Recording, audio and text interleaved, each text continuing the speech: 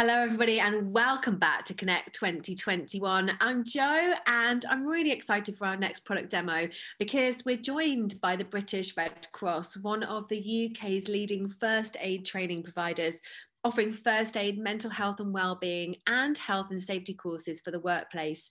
They offer 6 short interactive mental health and wellbeing courses ranging from 2 hours to 1 day in duration. These courses can be delivered virtually or face-to-face to fit in and are designed to build both team and individual resilience, and also to help staff members return and to maintain a state of positive mental well-being, which of course we're all looking for. If you have any questions during the presentation, put them in the Q&A box as always on the top right-hand side. And I'll be joined live with Julie Anderson and James Reed afterwards to answer all of those questions. Hope you enjoy the presentation. I'm looking forward to hearing more about these courses, and we'll be back really soon.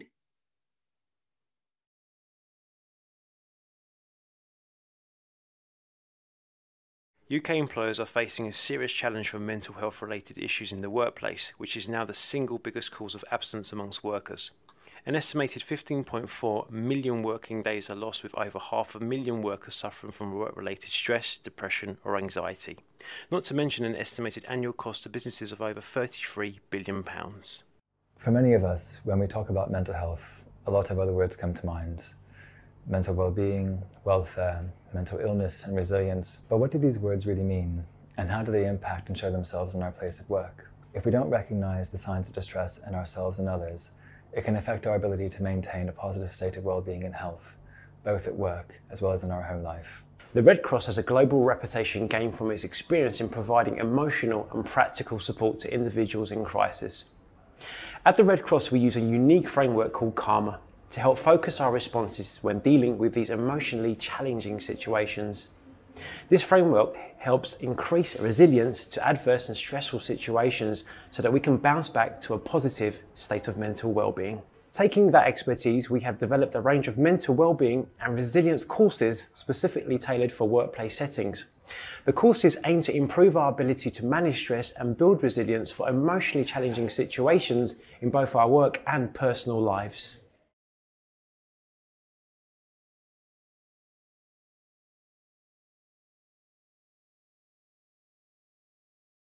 It occurred to us that Aviva are dealing with customers who themselves have been through a trauma. So it makes perfect sense that the training we give our own people can be shared to other organisations like Aviva. My name is Martin Roach. I've been a claims consultant at Aviva now for 8 years.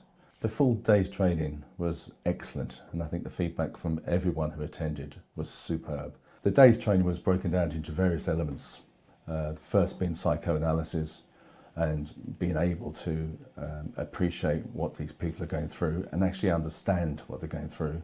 And it worked all the way through the day, ending up with stress, how to deal with stress, and actually call upon other people if you are suffering. Since the training with the British Red Cross has started, we have seen an improvement, I think it's 6 to 7%, in terms of customer satisfaction. We are giving them that emotional support as well, and this is why the guys really do need some support and guidance on how to build that resilience with our customers. We offer 6 short interactive courses ranging from 2 hours to 1 day in duration. The courses are designed for individuals and teams who want to develop the skills needed to help themselves and others when faced with difficult situations at work that are stressful, upsetting or challenging. This in turn leads to more engaged, motivated workforce, reduced absence, increased productivity and ultimately more satisfied customers.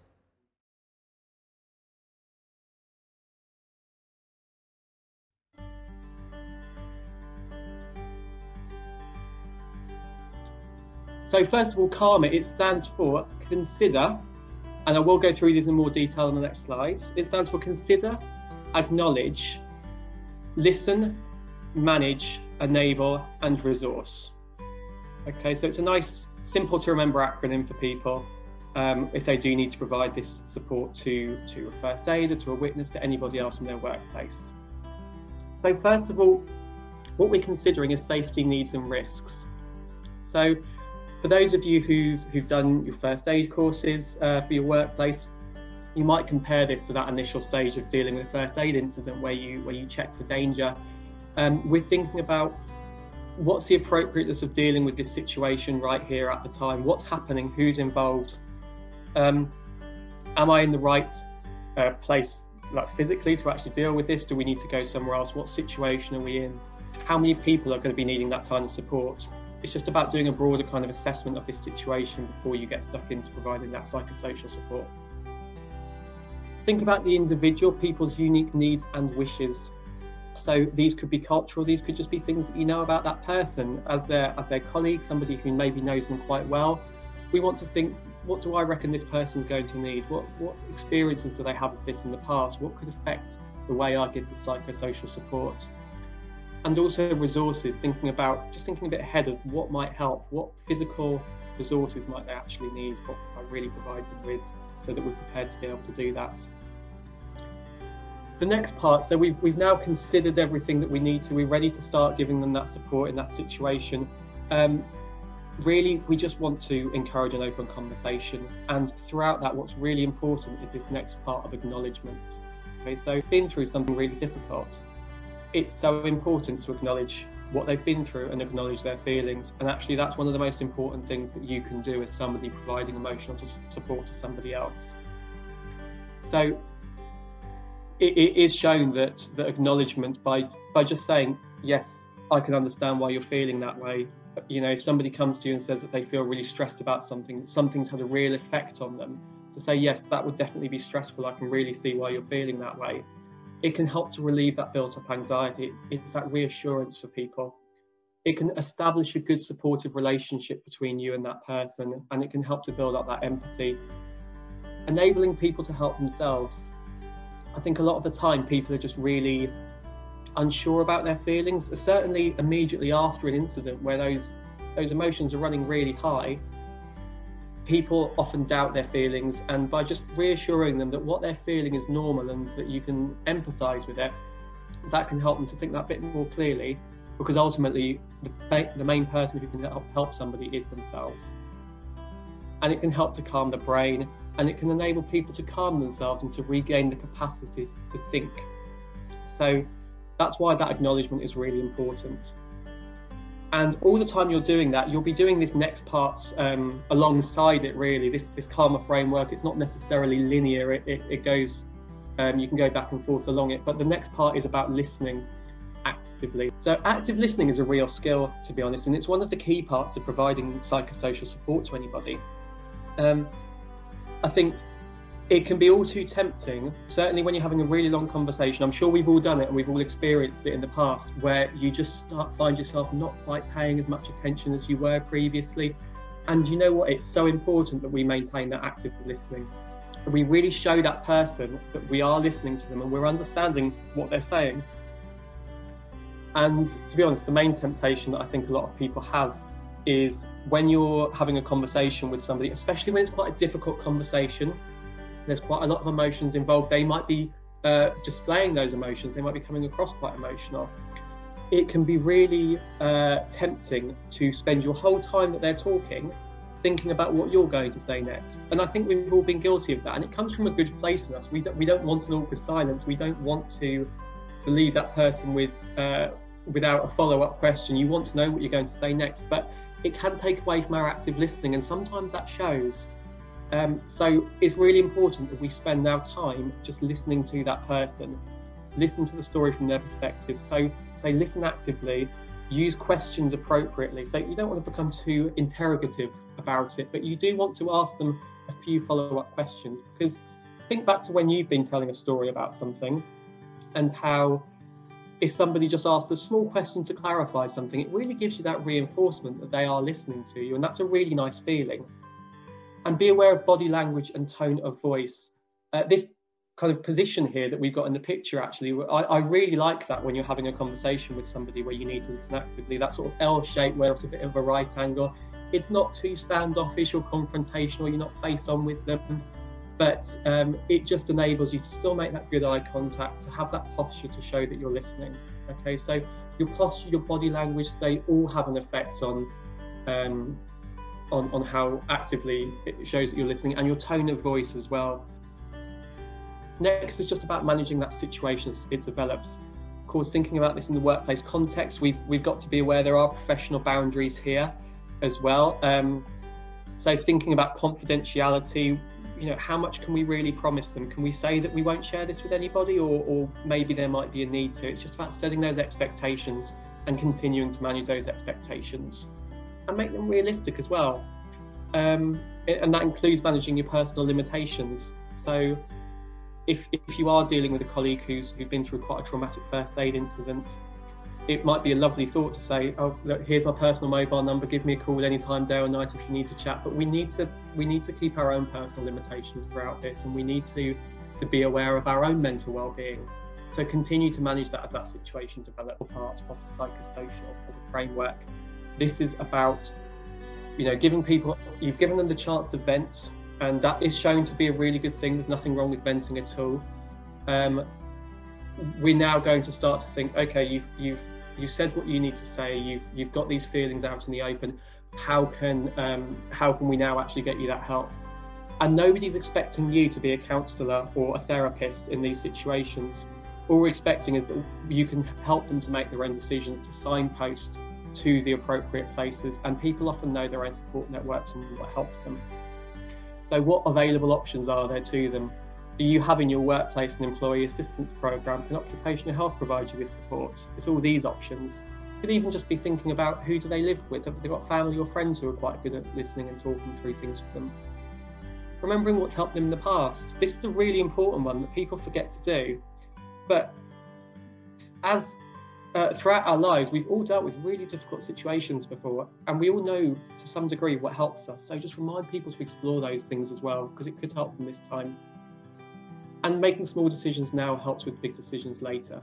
Simply making the decision, I'm going to talk to my partner or my spouse when I get home about this, and I feel I want to have a conversation about it and how I'm feeling. That can just set that person on the right track, that they're now ready to talk about it. And later on, if they need that further support, they've already made that small decision that they're willing to talk.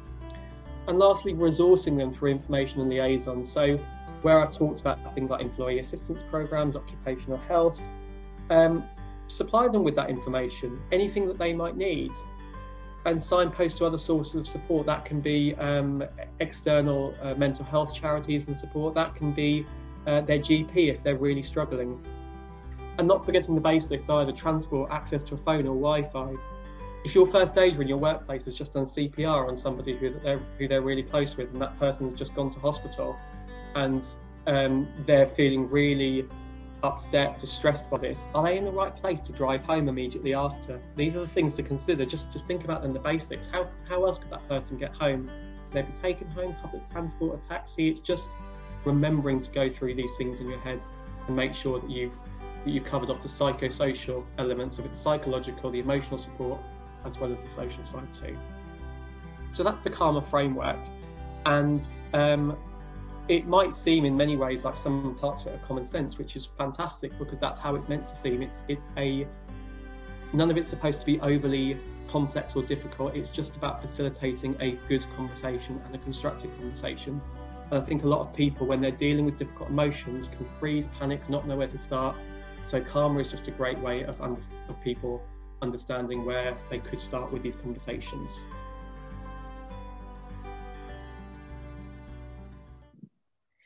Welcome back, everybody, and welcome to Connect 2021 and our live section today of our Q&A. I'm really pleased to be joined by Judy and James. Guys, it's fantastic to have you here. Now, if anybody's got any additional questions, pop them in the Q&A tab on the right-hand top element of the screen. Now, I've got loads of questions coming in. What a fantastic presentation. So, what are the benefits of virtual training over face-to-face, and how have the virtual sessions been received by your clients? So, I think that in terms of the virtual sessions, we've responded to the changing environment that we live in. We've listened to our customers' needs, and as a result, we've adapted our mental health and wellbeing training courses so that we can now deliver them virtually via video conferencing platforms. In terms of benefits, it's really beneficial that these courses are now accessible to all of those who are working from home or in an office, so we can make sure that anybody who wants to access this training can, whether they're working from home at the moment or they are back in their office. And it also creates a much more relaxed environment, because these courses are about your own emotional well-being and understanding your own emotional state in order to be able to support those around you and yourself. So that relaxed environment of being able to be in your own home, if you wish, is really good for enabling learners to feel comfortable when they're participating in some of those exercises. And in terms of feedback, I'll hand over to Judy for that part. Yeah, thanks, Joe. Thank you, James. It's been really well received. It's the feedback that we've had has been quite overwhelming, in that when people are so far apart and they're not in their offices and they don't see each other on a daily basis anymore, which was such a huge change for all of us, it was a way that people could be back together and share experiences, share how they've got on when we've all been locked in our houses, and still feel like we're part of a team and helping each other. Absolutely, guys. Thank you so much for that. And actually, I hadn't really thought about the fact that you're so much more chilled when you're in a home environment. I think that's a really interesting way of looking at it. So thank you for highlighting that. So do you think, like, moving forward, that virtual training will be the norm? I think that it's very difficult to say at this stage. I know that lots of different workplaces are looking at various arrangements, sort of post-COVID, as it were, as to what work from home arrangements might be. Certainly, if more people are working from home or looking to reduce their travel, there absolutely could be a greater appetite in future for virtual training, and we're very much prepared for that. So from our point of view, we are prepared to return to a more face-to-face approach or continue with the virtual approach as our learners and our customers wish for. I think to add to that slightly, we've all got a carbon footprint, and there's companies who really are targeting that. So to keep people in their houses where we have that relaxed environment, as we say, can definitely be a benefit. It's like a win-win, really, isn't it, to be honest with you? And actually, we've all learned quite rapidly through COVID that we've got to go with what is thrown at us. And it sounds like you guys are. So well done. So the next question is actually about something quite high profile that happened over the weekend. So the Christian Eriksen incident that happened in a football match. So have you seen an increase in first aid and CPR training inquiries since that prominent issue? Well, we've definitely seen a lot more interest in helping somebody who's unresponsive and not breathing, as Christian Eriksen was. We've seen a lot more inquiries around can we put out videos on how to help, on how to do CPR, how to use an automated external defibrillator or AED. And we do have a lot of resources around that already, freely accessible and available on our website and our first aid apps, which are free to download. And equally, we're going to ensure that we are continuing to put out that content in as many places as are accessible. So lots of different social media channels.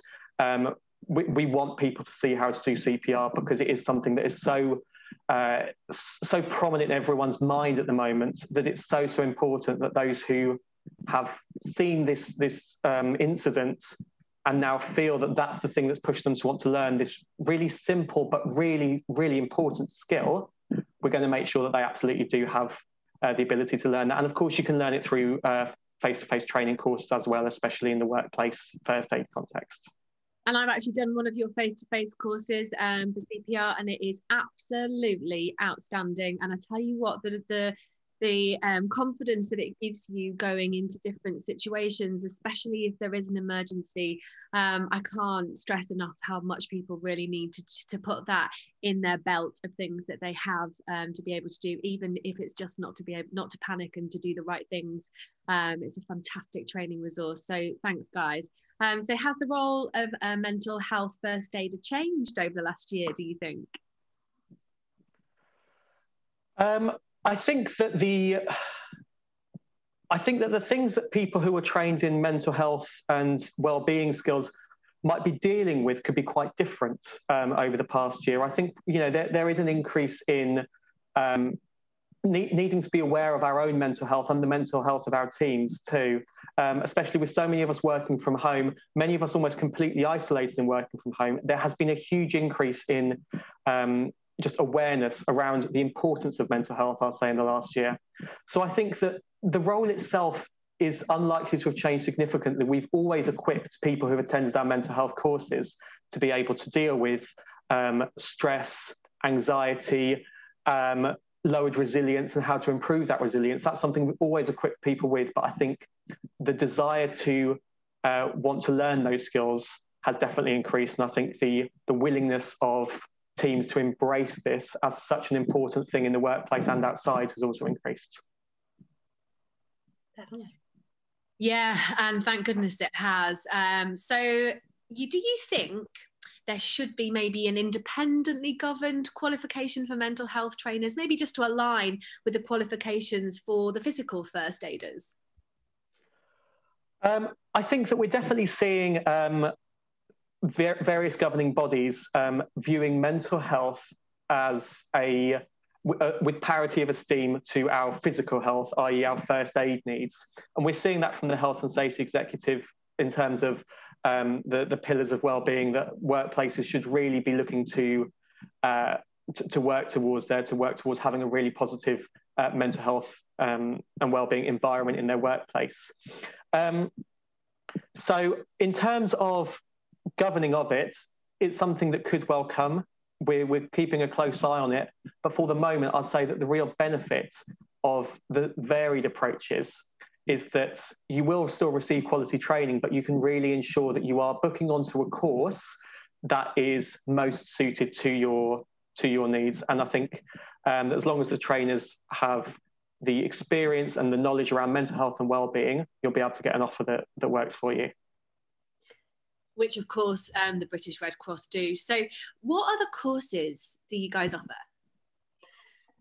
In terms of further training, we have all the first aid courses, as you'd expect, all the HSE regulated ones, but also some quite bespoke ones that people might not know that we do. So first aid for teachers, for sports events. We do fire marshal courses, moving and handling courses. There's quite a range there. So hopefully there's something that will suit every industry. Do you do a family course? We do public training, so baby and child. You'll know more about that, James. Yeah, absolutely. So when you say a family course, as in courses that whole families can attend? Yeah. So absolutely. So the British Red Cross, we have various ways of educating in first aid. The courses that myself and Judy will be working with are primarily for those aged 16 and over.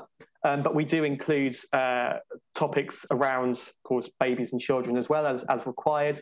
But we also have, we do have youth workshops as well, which you can find out more about on our website. Our youth education teams absolutely do go out to primarily to schools and to work with young people to embed those skills very early on.